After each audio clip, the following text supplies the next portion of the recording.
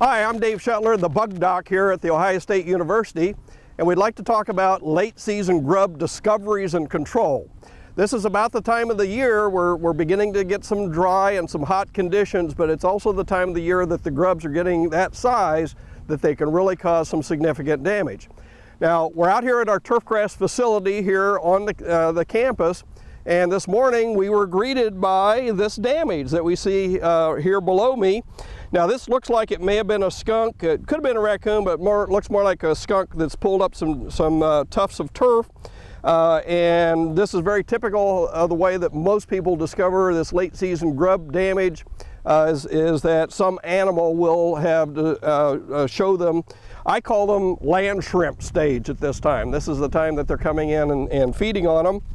Now, you can confirm that by looking in the area. The turf should be fairly loose, and when you pull it back, you should be able to discover the grubs in there. And sure enough, here's a little grub.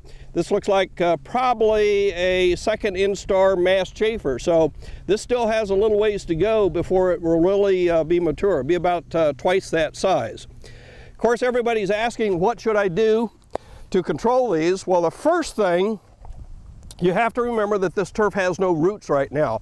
So get the water to it. Pour as much water to it as you can. Tell your customers to get the sprinkler out.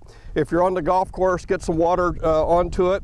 You'll also want to treat it as rapidly as you can. And now, the reason why we're watering it is we want to moisten the thatch, we want to moisten the soil, we want to get the grubs up as close to the surface as possible.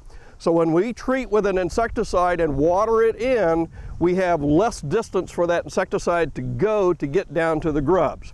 Now, what should I treat with? Well, we're at the end of August here. You could still use most of your common grub insecticides.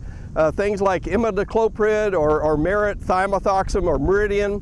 But what we found in our studies is that clothianidin or arena seems to be the best curative insecticide at this time and the fastest acting.